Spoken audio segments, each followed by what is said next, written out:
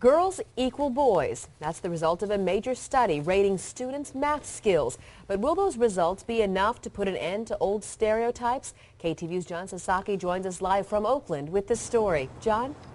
Garcia, summer means no studying for many school kids, but for 50 East Bay children, it's time for math camp. You also have to write the coefficients. It's very crucial for you to put in a 0 if there is a missing term. This is 12-year-old Kevin Chen, who's set to start learning calculus this coming fall. I can do it very faster than most people my age. There you have it. The roots of... And while Kevin's teacher says he's head and shoulders above his fellow campers, this math whiz sees the need for math for everyone. I do not like the thought of being left behind.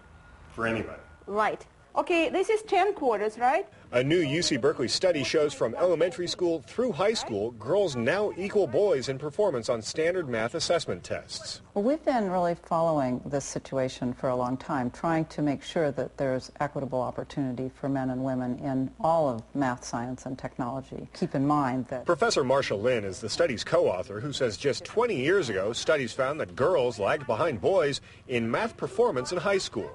But now, with more girls taking upper-level math classes, they have caught up to their male classmates. Okay, perfect. And the fact that so many people are surprised by our findings, convinces me that there's an issue here. People's expectations are different from the reality. That is, they expect women not to do as well in math as they are. Perhaps Mattel had the same expectations in the early 90s when it put out a talking Barbie doll that uttered the phrase, "math class is tough." Loud protests convinced Mattel to remove those words from the doll's vocabulary. Back in Fremont, where you could hear the math in each musical note and see it scribbled on the board, boys and girls agree that they are equal at math.